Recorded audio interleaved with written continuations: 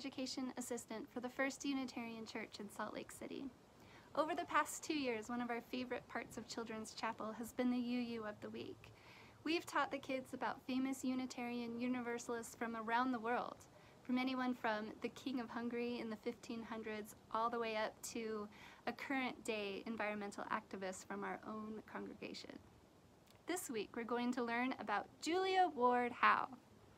She was born in Boston in the year 1819 and died in 1910. She was a famous poet, essayist, lecturer, reformer, and biographer. Julia Ward Howe was an abolitionist, meaning that she worked to end slavery, and a suffragette.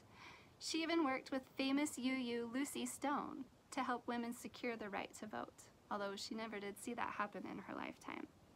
As a poet, she's most famous for writing the Battle Hymn of the Republic, singing, "Glory, glory, hallelujah, His truth is marching on."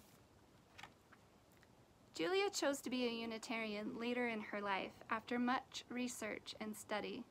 She said, "I studied my way out of all the mental agonies which Calvinism can engender and became a Unitarian." She was lucky enough to be a contemporary with William Ellery Channing, Ralph Waldo Emerson, and Margaret Fuller, and in fact heard each of them speak at one point in Boston. Unfortunately, Julia was not very happily married.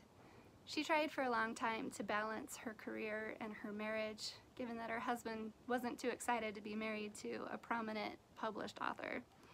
But after he died, she was finally able to tour and give lectures. She created women's clubs wherever she went, helping to unite women, and even preached frequently in Unitarian churches.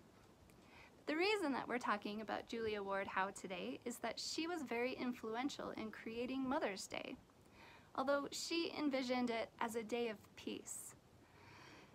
In 1870, she wrote in a Mother's Day proclamation for peace that our sons shall not be taken from us to unlearn all that we have been able to teach them of charity, mercy, and patience.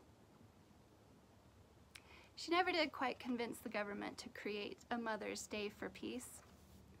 But 36 years later, the daughter of a woman who worked with Julia Ward Howe did succeed in bringing Mother's Day to America, although the day has a very different meaning. Thanks for learning about our UU of the Week. We'll see you next time.